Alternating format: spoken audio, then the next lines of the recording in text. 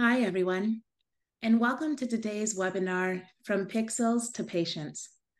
Today, we're going to talk about how simulation, video, analytics can aid in improving surgeon training and performance. My name is Orleigh Bogle, and I have the pleasure of being your host and moderator today. Before we get into the good stuff, there are a few disclaimers. First, this webinar is being recorded and will be distributed to participants. The Touch Surgery Enterprise is not intended to direct surgery or aid in diagnosis or treatment of a disease or condition. Lastly, the opinions expressed by our guest speakers today are theirs alone and do not necessarily reflect those of Medtronic. We'd love for you to ask questions throughout the webinar. If you could please do so by finding the Q&A button at the bottom of your screen. My colleague, Christine, will be monitoring questions throughout the webinar.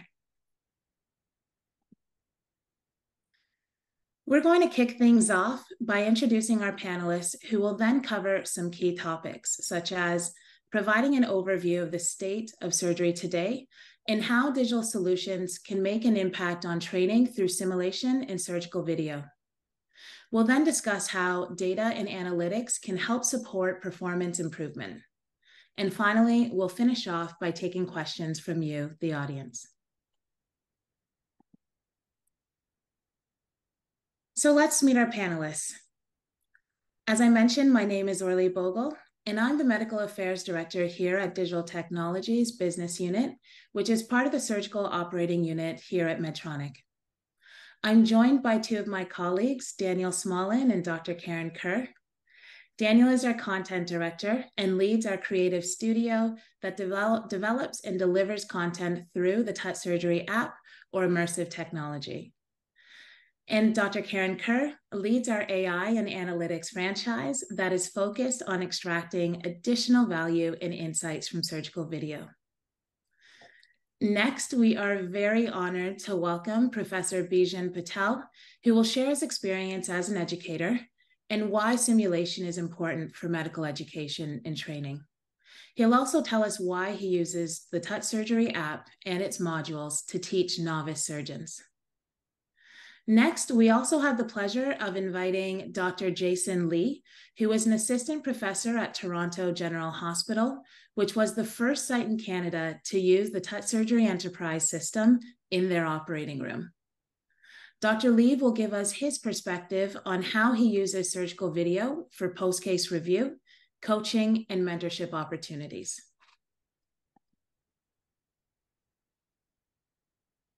So, to put context into the discussion that we're having today, we're going to start by asking you, the audience, this question.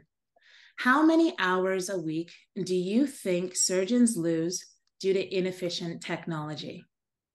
You should see a Zoom poll pop up in the middle of your screen, and we'll give you a brief moment to answer.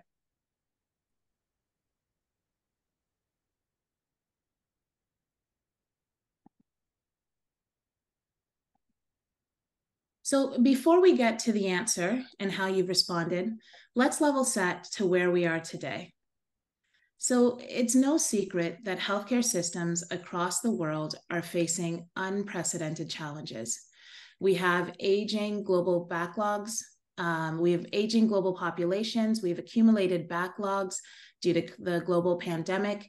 And still, with the boom in technology, many healthcare systems are antiquated and have not adopted digital solutions to meet their needs.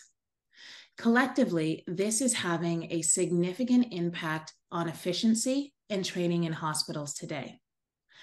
At Medtronic, we wanted to understand more and quantify the burden of outdated technology to surgeons. So we conducted a census-wide survey of 300 UK surgeons and asked them the same question that we asked you at the beginning of the webinar. For them, we asked them, how many hours a week do you lose due to inefficient technology? Kristen, if we can show the results of how the audience responded, please.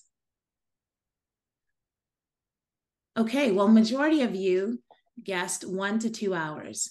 Well, it's worse than you think. Our research has actually shown that outdated technology costs UK surgeons up to 4 hours a week. So that's 2 full business days a month. We then asked surgeons, well, if they had that time back, what would they spend that time doing? Well, over half of UK surgeons said they would focus this time on either upskilling themselves or training their teams. We're lucky to have a surgeon from the UK on the panel today and a surgeon from Canada. So I'd like to pause and ask Professor Patel and Dr. Lee, does this data resonate with you and what you've experienced either in your own hospital today or a hospital that you've worked in the past? Professor Patel, maybe I'll start with you. Thank you, Orleigh, for first of all inviting me to this webinar, and congratulations on capturing this data, which when I asked ChatGPT, there was no response because there is no data. So congratulations on this. Now, we all don't function at the same level in terms of speed and efficiency, and it's widely recognized that improvement in technology and workflow optimization can help reduce inefficiencies in healthcare, including surgery. So the 4 hour, I mean, I can agree that the 4 hours is about the time we waste because of inefficient technology, which is a session a week. So, I'm quite surprised that you got this figure right. Thank you, Professor Patel. And welcome, Dr. Lee. How about you in Canada? Do you see similar trends in your hospitals? Yeah, thanks again, Orleigh, for the invite. Sorry about the technical glitches there in the beginning, but happy to make it on. But I wholeheartedly agree. I mean, I think in some cases, it may be a bit of an underestimation depending on what you're doing that particular week. And with technology, being reliant on technology, when it works well, it's great. When you've got inefficiencies or things go down, it can really kind of mess up your entire sort of flow of the planned activities for the day. It can affect patient care. So I wholeheartedly agree with what you discussed. Thank you both. That's really insightful, and it also echoes with what we're hearing from our customers, that this is a problem, not a UK problem, but it's one that's experienced globally. So what are we doing about it? At Medtronic, we are focused on building easy-to-use digital solutions that are designed to help maximize your time and provide you with insights into your performance so that your focus can be dedicated towards learning practices for yourselves or to others, as you said, Dr. Lee, in order to optimize patient care. Daniel, I want to pivot to you as the Training and Education Content Director. Can you tell us how simulation can also play an important role in solving some of these problems? Yes, sure. Thank you, Orleigh. When we refer to simulations, we're talking about the digital tools we develop to support the training and education journey of surgeons and surgical teams. Just a few of their benefits are that they help to scale medical education globally, and they help to maximize time spent at in-person training events with the use of pre-learning to build foundational knowledge and post-learning for retention and recall. They provide a unique learning experience for surgeons and their teams in anatomy training, procedural workflow training, device training, and scenario-based training or rehearsal. I come from a healthcare background. Having trained and practiced as a podiatrist, I left clinical practice to work in visual effects and the film industry for about 15 years, where I worked on films such as Iron Man and Harry Potter, and James Bond. Now at Medtronic, together with a team of medical experts, creatives, and engineers, we are evolving training and education. The training on touch surgery is accredited by the Royal College of Surgeons of England and has been validated through 25 independent academic studies and peer reviews, where studies show users scoring higher following learning on the app compared to those using more traditional methods like textbooks or PDFs.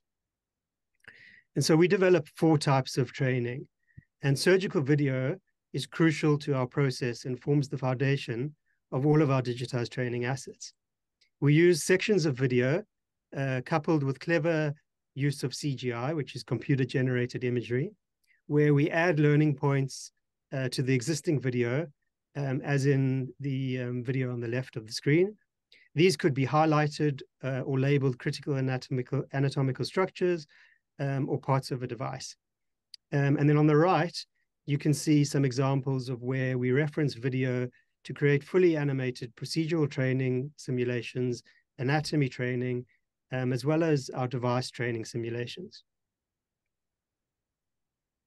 There is a lot of detail that goes into developing this training content, and many people that contribute, from our medical science liaison team supporting medical accuracy and the surgical storytelling, our quality team helping to maintain best-in-class training, and our subject matter expert and KOL authors who share their experience and expertise to train others.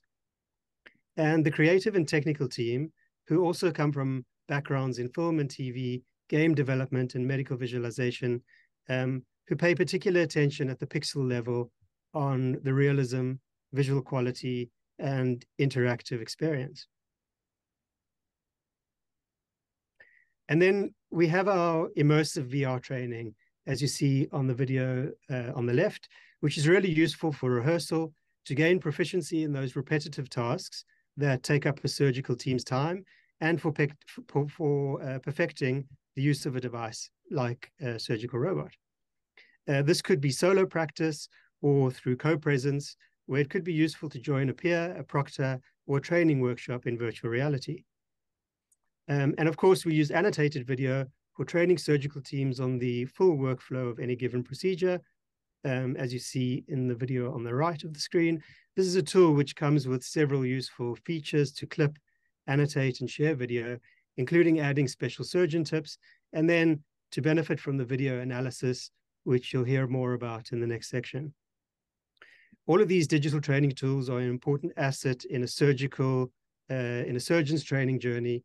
Not only are they slick, immersive, and beautifully presented, not only do they facilitate bite-sized chunks of learning on the go, in your pocket, with a mode for learning and a mode for testing or assessment, but they're also necessary to capture and analyze and individualize where you are in your training journey, where they need to pay more attention or where you need to get some additional support. I'll now pass back to Orleigh, who has some practical questions on this subject for Professor Patel. Thanks so much, Daniel. Some key takeaways that I hear here is the ability to customize the training content to meet the learner at various stages of their career, and also removing the barrier of access and allowing them to learn and train anywhere, anytime. Professor Patel, I know that you've been using the Touch Surgery app for a while. I'd welcome your thoughts on the use of different types of simulation in medical education. How do you use this technology in your current practices? Thank you, Orleigh. I feel more confident in the content's quality of Touch Surgery app now that it has been validated by Royal College of Surgeons of England. However, from my own personal experience, I can say that I've been using Touch Surgery even prior to this validation by FRCS England. And for me, the two most important elements of this digital education is, number one, it's free, therefore it's ideal global platform for scaling surgical education. And the second thing, which is important for me, is it requires active user participation. Therefore, more concentration span, less distraction, which I believe translates into a high impact learning and better knowledge retention with shorter learning curves. Therefore, you save time, which are the obvious benefits of this. We talk a lot about globalization and democratization of surgery.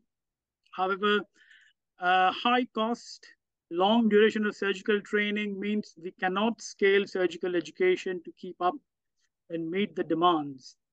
We've seen WHO data and targets on global workforce deficit. We've seen the Lancet Commission report on global surgery. These targets are not achievable. And just like our global zero emission target, all this remains work in progress and a good aspiration. Now, technology-enhanced learning and simulation can fast-track training, surgical training. And if you look at the literature, almost every published paper has shown that this and the impact on learning curve reduction from training by simulation. So I see a simulation, and in particular touch surgery, as a Netflix of surgery or a digital textbook of surgery, where you've got catalog of surgical procedures. You can rehearse and practice in your own time. And I see this as a high impact exercise, a bit like running marathon versus textbook reading, which I see it as just simply taking a walk in the park. Now, I like to sort of refer to touch surgery as my daily dose of vitamin or an exercise regime for boosting cognitive skills and improve knowledge retention, which is what I tell my students. Because it not only helps build a cognitive skill, but retain knowledge and minimize the de-skilling because it's so easy and immersive and interactive to use. Touch surgery facilitates self-directed learning and deliberate practice.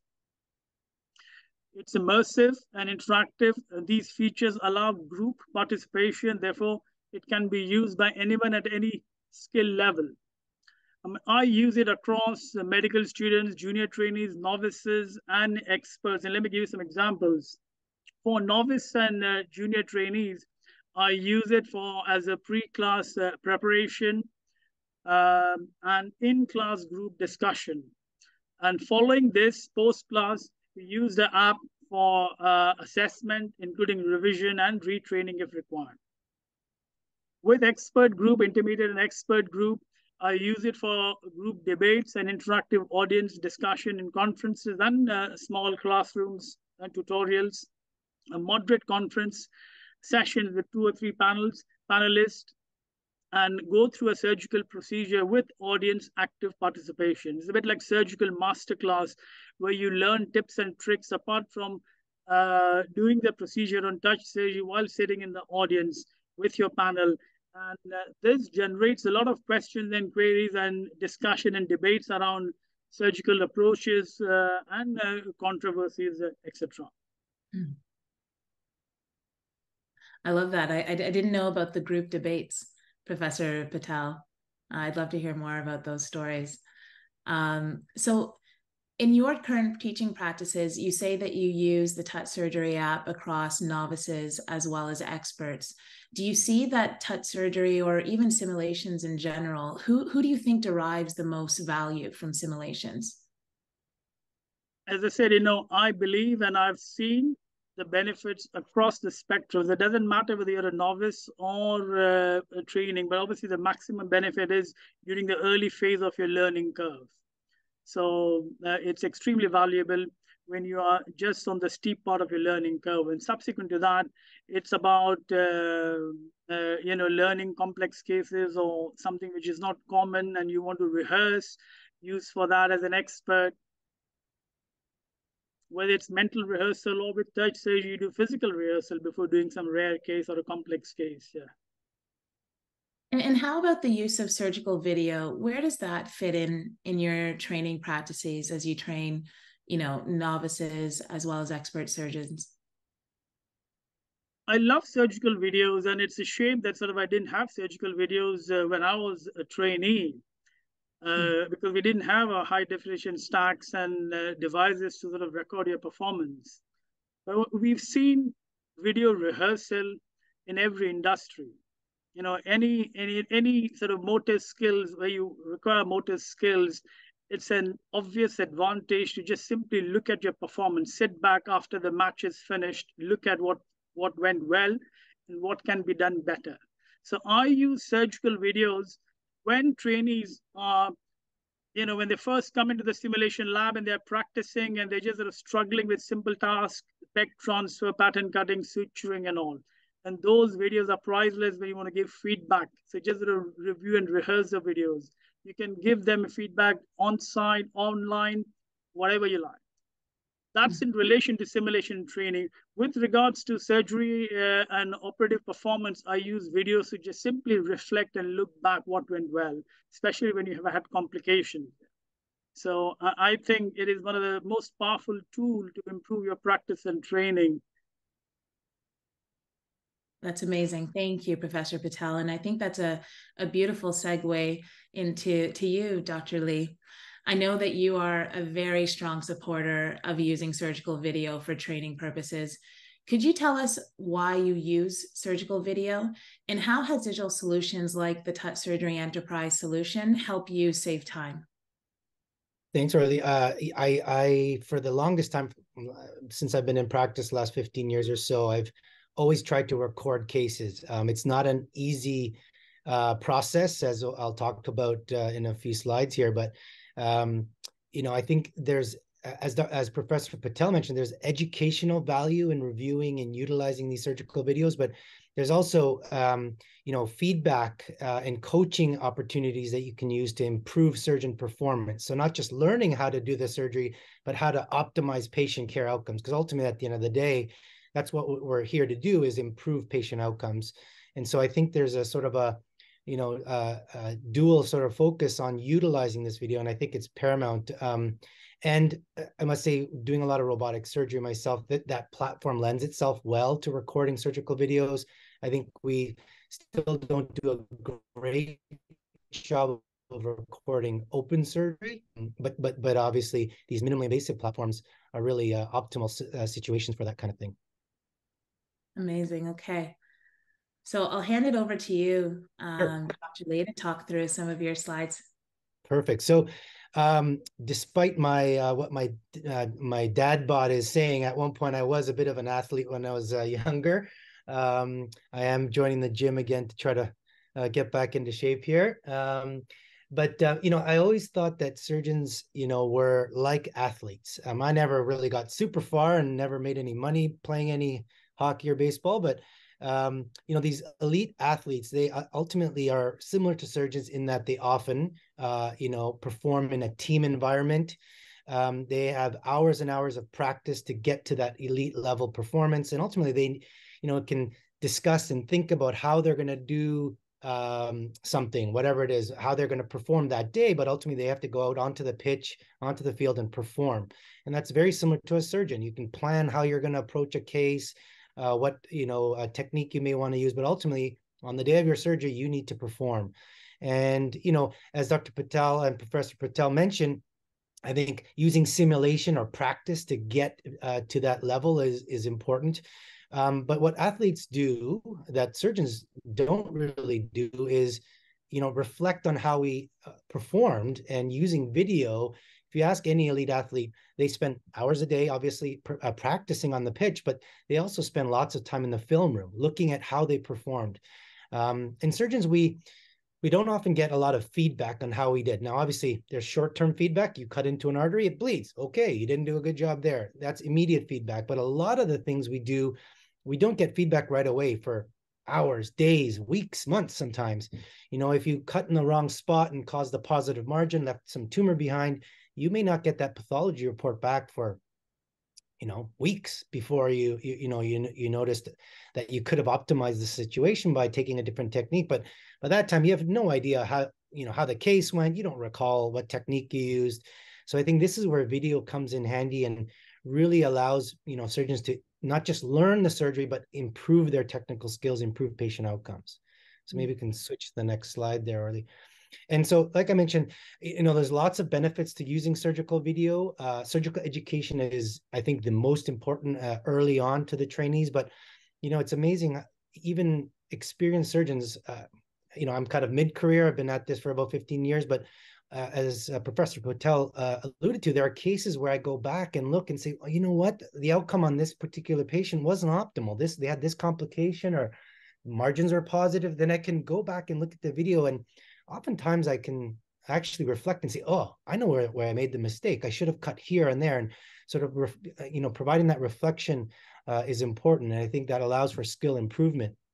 And then as a program director, I'm constantly sort of providing feedback to the residents. And I can describe the scenario, but I think, unless they look at the video and watch themselves doing it, it doesn't really sink in as well. And so from a coaching perspective, postoperative debrief perspective, I think it's very valuable. Next slide. The problem, like I alluded to earlier, has been access to this. We would have to go through the 17, clicks to get a video recorded. Then we would have to get a USB, download it, and put it on my laptop. And then I got to go, bring it up. And I have no idea where in the video, it's a 45 gigabyte file. And I got to find where that, the part that they were doing or I was doing is. It is very tedious, not efficient, wasted hours. And to be frank, most surgeons don't do it because we just don't have the time. We don't have an hour time to take each day to go over this kind of video. So up till now, it's been sort of too cumbersome to really utilize in real time. Next slide, please.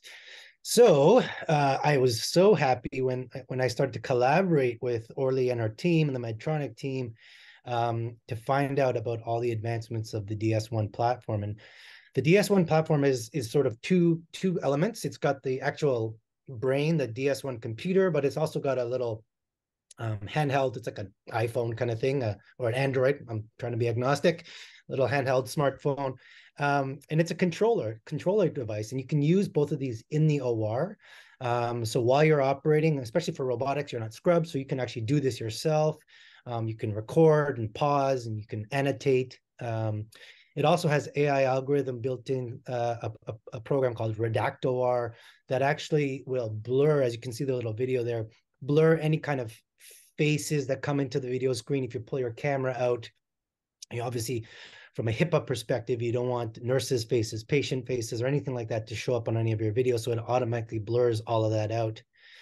So it's a really facile technology and platform that really allows this kind of video analysis, video utilization for coaching and feedback to really be seamless. And it makes you feel like you're part of a elite sports team where you get all this easy access to primetime technology that can allow you to do this. So it's quite nice.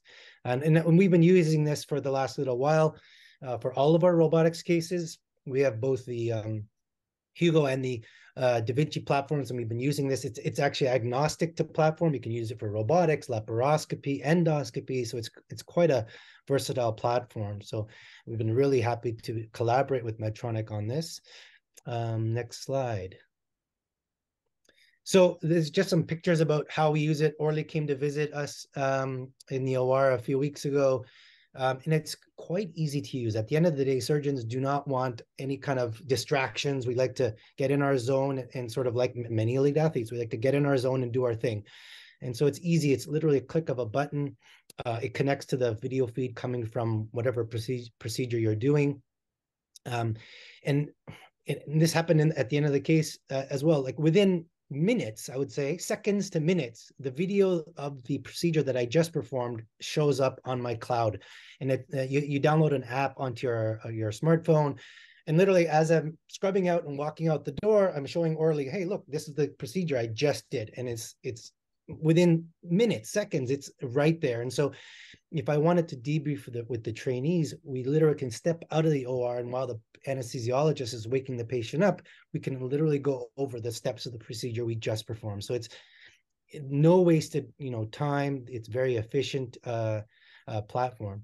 And then within a short period of time, hours, days, it also provides some analytical data, which is, again, a little bit about the advantages of that. But the information that the surgeons are getting through this kind of platform we just haven't been able to access anything like that before. So it's really exciting. And I know I think Karen will talk about some other future directions as well, which I'm super excited about. Next slide.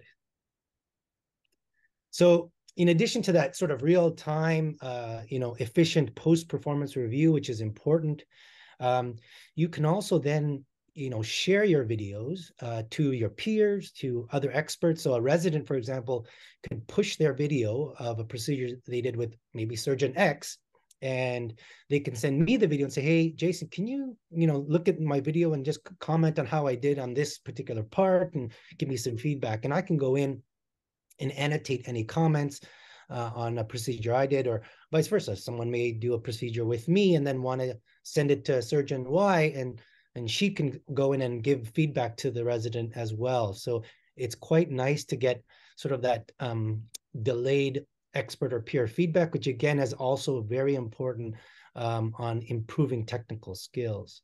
Next slide. The other thing that I've done some work on is the like athletes, the importance of warm-up, and that can be technical skills warm-up. So we've done some research looking at surgeons, performing a little bit of the actual surgery they're going to do, and it actually improving their intraoperative performance, which makes sense. All these athletes, they don't just walk onto the tennis court and just play, they practice right ahead of time and warm up. And there's also research on cognitive warm up, and this is, I think, really important. I don't know if the video is playing there, but we often do a surgical timeout, not with the patient, but with more of an educational timeout with my residents. And I say, Stephanie, you're going to be doing this part of the case today. Let's focus on that. And in the past, I'd have to, with my waving of hands, describe like how that should go, or painstakingly pull out my laptop and try to figure out where that part of the case is and find that, which I would do.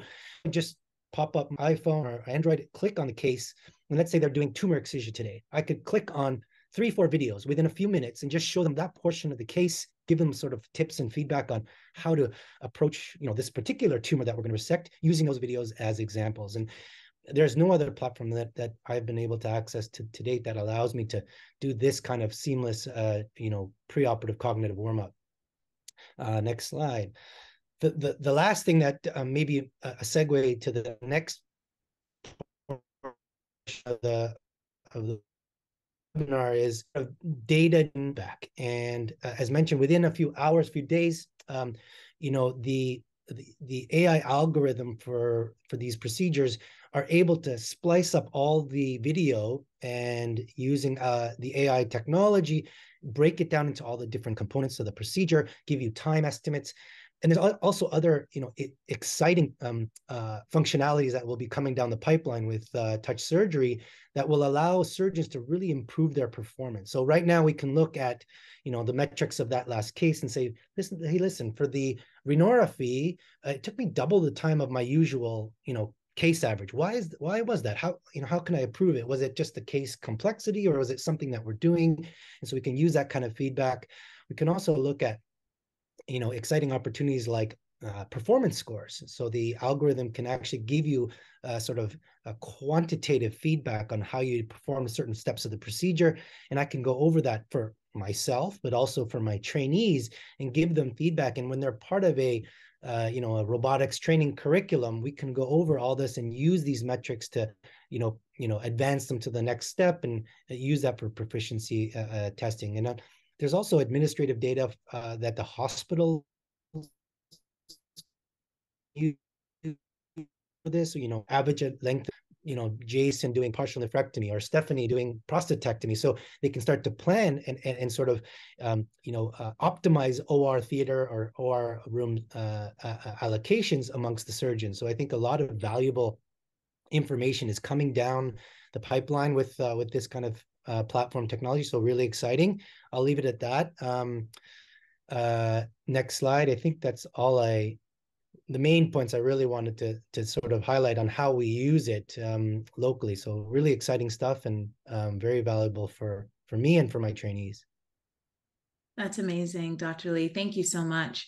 It's interesting to hear that reviewing and watching your game tape is a practice that is consistently shown to improve performance, right? Whether that's in sports or the arts, or now even in surgery.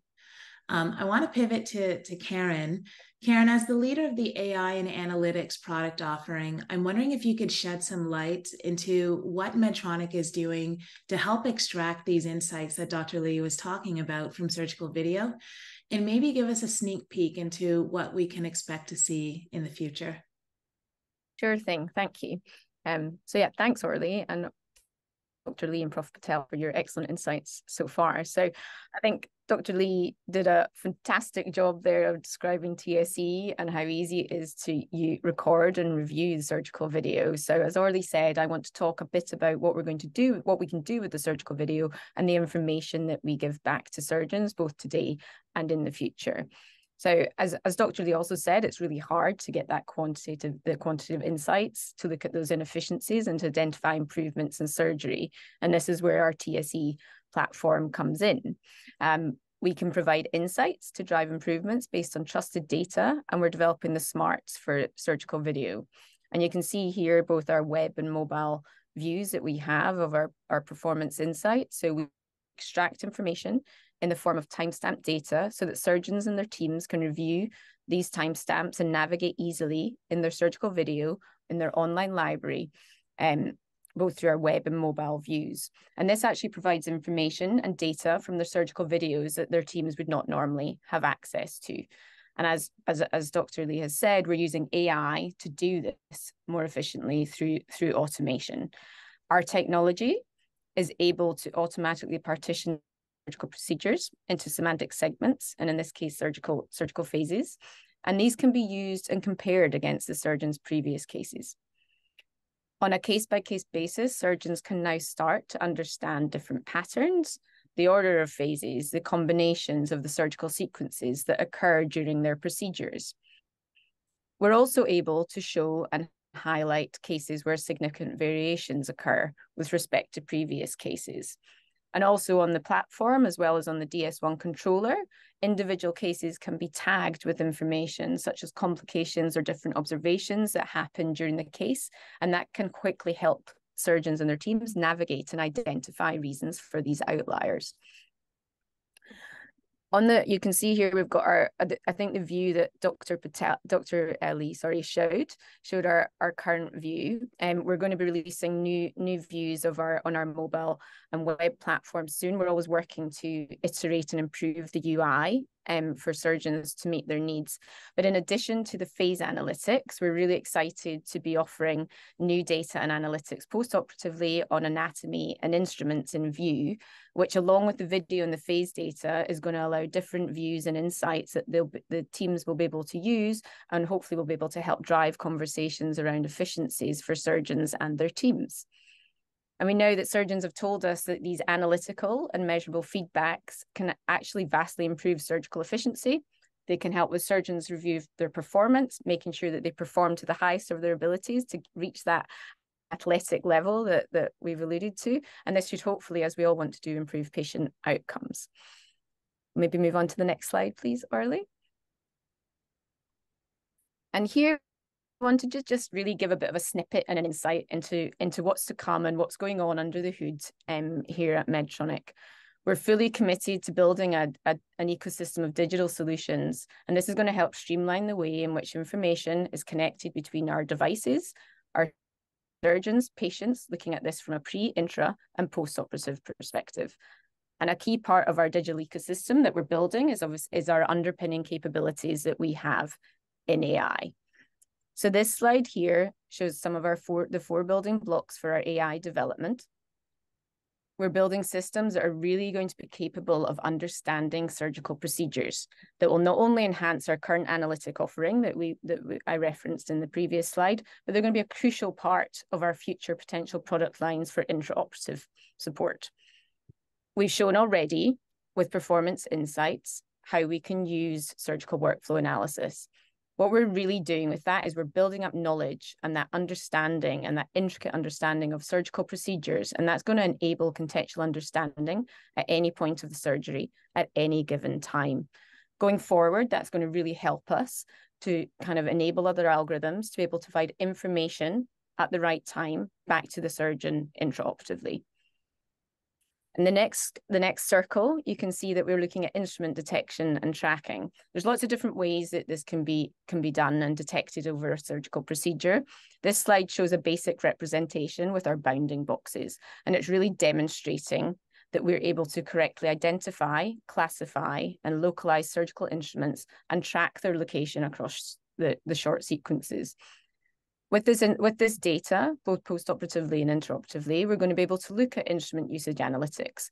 We're going to be able to understand surgeons' movements, their economies of motion, which are all going to feed into areas such as benchmarking, competency, and skill assessment in the future. And finally, with the final two are really looking at kind of critical structure identification. We're building this out across a number of procedures and specialties, lap and robotic.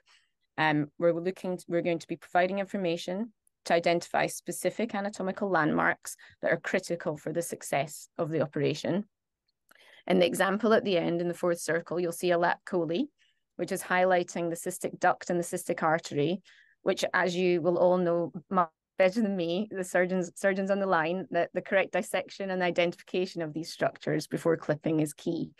So this helps us with the identification of these structures, will help lead towards identification of the critical view of safety, which is an important safety check during the procedure.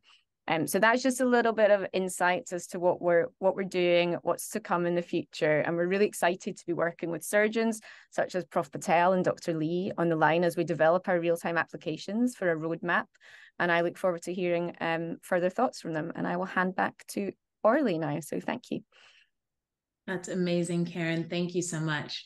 As you all can see, the future looks very bright and full of endless possibilities. Before we take some questions from the audience, I'd like to ask Dr. Lee and Professor Patel to take a moment and dream big. What problems do you feel still needs addressing in surgical education? And where do you think digital solutions like simulation, like AI, could possibly be the answer? I don't know who wants to start. Who has some ideas? Maybe I'll start, Professor Patel, if that's okay.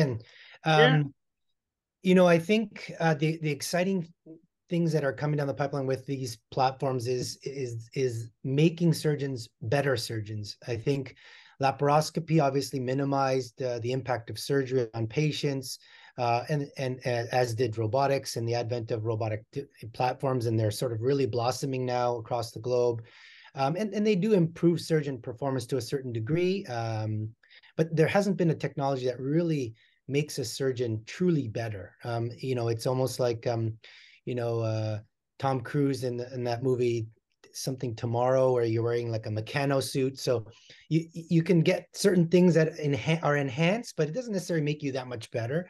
But what we ultimately want is something like Iron Man. So while he's flying, there's data being shown in his mask that tells him, you know, how to optimally fly, or where the danger is, where not to go, or where, you know, this kind of information. And I think that's the most exciting thing for me as a surgeon with this kind of new technology, is that it's not just another robotics platform or whatnot. It's while I'm operating, can you give me the data that will help me perform surgery better? Not just a better tool, but actually perform better. And I think that's really exciting. From an educational perspective, obviously, as Professor Patel mentioned, I think, you know, we have the you know, luxury of standing on the shoulders of giants. And you know, I grew up when videos were starting to become available online, so I could watch a case and start to learn, you know, how to approach a partial nephrectomy. You know, some of my senior colleagues, they would remember having to fly down to wherever and watch Surgeon X operate. And, you know, he or she would have to show them how to do it. I mean, we don't do that anymore, right? I mean, everything is available online. And so to be able to integrate that even in the comfort of your own home, you know, through the app, I think is really exciting to really decrease the slope of that learning curve for our trainees, so they can get past that safety learning curve much quicker, is really exciting. I love that. Thank you, Dr. Lee. Professor Patel, any thoughts? I think in terms of technology, we can really get blown away, but that all focuses on your technical skill acquisition and improving your performance. In terms of technology making a big impact, I see sort of data analytics and predictive modeling, from machine learning to identify trends, predict outcome, optimizing surgical protocol. We will make surgery and surgeons more efficient and effective and improve patient care. In terms of obstacles and problems, what I see that as, you know, globally, we talk about, again, globalization and democratization of surgical education. but we are unable to achieve this at a global scale like aviation, where you have uniform international standards for training and performance assessment and everything. Why can't we have that in surgery? There's lack of integration of technology and technology-enhanced education into your daily routine training curriculum, etc. If you ask me what one change that I would like to see in surgery, the biggest change I'd like to see in surgery would be changing the surgical culture. And where technology would step in would be having a collaborative surgical platform like DS1, a digital platform that will facilitate collaboration among surgical surgeons, teams, regardless of the geographic location, and can enhance knowledge sharing and expert utilization. So I think that, and if you look at across different industry, success comes from people, team working and changing the culture. It's the good and the soft non-technical skill which account for 75% of success in most industry. But the technical skill contribute much less compared to the non-technical skills. So I would like to see technology address that and have more collaborative surgical platforms that would bridge this gap between cognitive skill and technical skill. That's a phenomenal answer. Thank you. And you said something about changing culture. Before we take some questions from the audience, one last question from me is, what has to happen to make touch surgery, whether it's our touch surgery free app or touch surgery enterprise, part of everyday usage in medicine and in surgical training? What would need to happen from your standpoint? Professor Patel, you mentioned a change in culture. Is there other things that we should... I think we still rely on classroom learning and textbooks and lectures. And if you look at that is the worst form of learning experience, where you sleep. I fall asleep in lectures in classroom, and I'm sure most of the audience as well. That's not the right way to learn. We want immersive education. Touch surgery offers immersive education. DS offers reviewing your performance. The best, you can improve if you see. If you don't see, you'll never improve. So, looking at your own video, collecting your own performance video and analyzing it and interpreting that is priceless. Excellent. Dr. Lee? Yeah, no, I have very little to add to that. I think that's what Professor Patel hit the nail on the head. I mean, I think one small barrier that, in some jurisdictions is more of a problem than others is the whole data privacy and patient privacy issue about video recordings. There's some surgeons that don't want their performance recorded, for a variety of reasons. We've seen that with this platform and other platforms as well that have similar kind of goals. And I think that kind of culture, ultimately for me, I know I'm not doing something heinous. I'm not trying to hide anything. I want to improve. So that's why I record all my cases. And there's some issues with, litigation concerns and things like that. But at the end of the day, I think we want to get better as surgeons, improve our culture and improve our technical skills, all of it, I think we need to accept that this is the, next best way forward and, put those fears aside and ultimately move towards improving patient care and patient outcomes. Amazing. Thank you both. So we have a few minutes for questions. So let me go through, and Kristen has curated some questions from the audience. So the first one here, and this is for both Professor Patel and Dr. Lee, what do you think is the most valuable data that can be extracted from surgical video? Dr. Lee, do you want to go first because you've got more experience in this? Sure. I think, ultimately, it depends on who the audience is. I think when you're early trainee, you're getting a lot more educational value by reviewing the videos. Some of the high-level feedback that I give some of the more senior trainees, I don't give to the juniors because they're just not at that level. They don't comprehend all the little nuances because they don't even know what the steps of the procedure are. So I think it really targeted depending on who your audience is.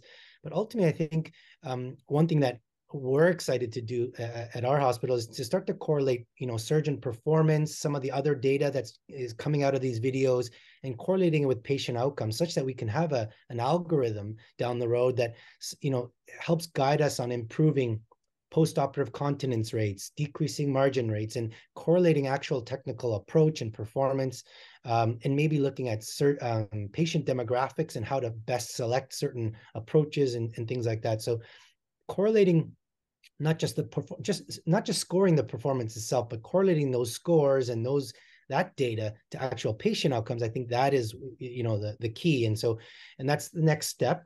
There's not too many folks that have really taken it to that level yet. So it's really exciting to be part of that journey.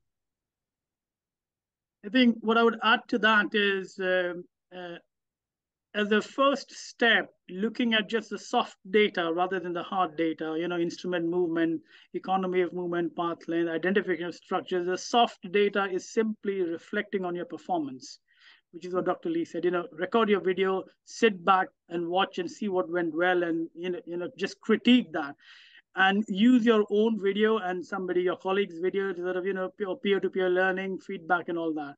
That would be the first step on this journey. We don't use videos and recorded performance for just learning as much as some other industry like sports and athletes and all that. I think we need to just sort of really accept and embed that into our training and culture. Nice, very nice.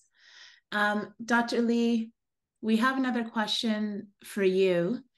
Do you have any tips for working with administrators at your hospital to acquire solutions like Touch Surgery Enterprise? Well, I mean, I think obviously it depends on which healthcare system you're in. In Canada, we're part of a sort of universal single-payer healthcare system. So the economics of it may differ than somewhere where they've got a hybrid model, or if it's a hospital system that's privatized, things like that. So obviously that you need to take that into consideration. But I think, ultimately, if the hospital administration is focused on improving patient care, this is a no-brainer. We have data to support that. But, sometimes it's not just about improving patient care. It's about cost effectiveness, et cetera. So I think I alluded to it earlier. I think there's also some administrative data on patient flow, operating room resource utilization, things like that can really improve, from a hospital admin perspective, improve the use of our resources in an efficient, effective manner. So I think there are some data points that can come out of platforms like TSE that can be used for multiple purposes, right? Surgeon improvement, education, but administrative staff as well. And, not to get too much in the weeds, but, we often have, administrators tell us, hey, Jason, you can't book those 3 cases. You're going to go overtime. And we will have surgeon specific data on the type of case. Okay, you've booked a, 56-year-old male for this kind of case. Well, based on all this data, that case would likely take you X amount of time. I can book 3 cases, we're not going to go overtime. They can, help schedule human resource appropriately and that kind of thing. So I think there's a lot of, important outcomes from this data. It's just a matter of collecting it, analyzing it properly, and looking at effective uses for it. And, this is why people like Google are worth such, so much money. They have so much data on everyone, and utilizing that data to optimize, us moving forward, I think is key. So this is really exciting. And there's 2 follow-ups to that particular question. Did you encounter any concerns about adopting a cloud-based solution in your hospital, or did you have one already existing?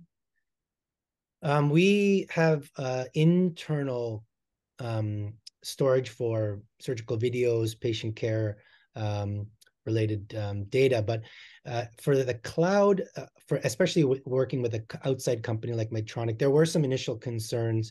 The big thing was that it was basically all redacted data, right? There's no information about a patient name or date of birth going out onto the cloud.